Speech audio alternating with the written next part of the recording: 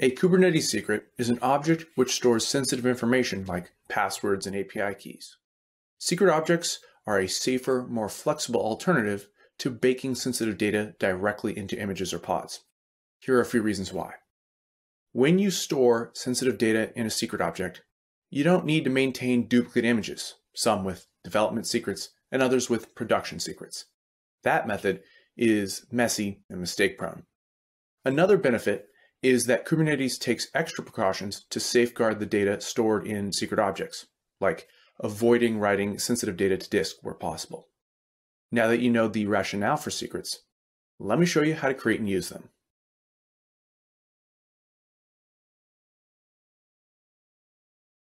There are two principal ways to create a secret in Kubernetes. You can create a secret from a config file. You can also create a secret from literal values typed in the command line.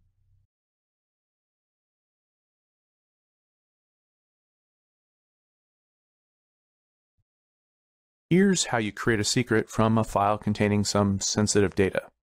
Create secret is the command. Generic is the subcommand. It indicates that we're creating a secret using a file, folder, or literal value.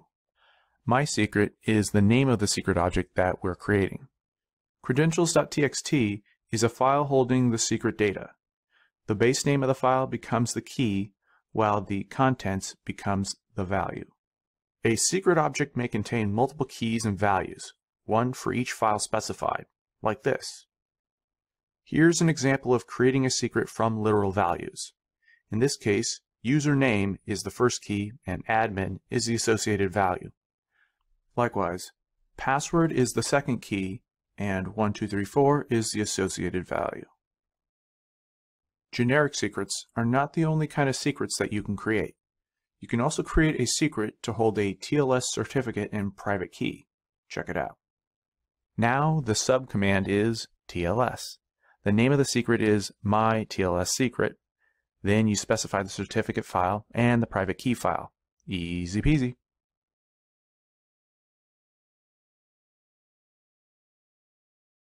You can also create a secret object from a config file, but it's a little bit more involved than you would think. Let's say that you want to create a secret which holds the data username equals admin and password equals 1234. We're going to start out with the following config file. This is your basic secret config file template. We need to fill the keys and values under the data field.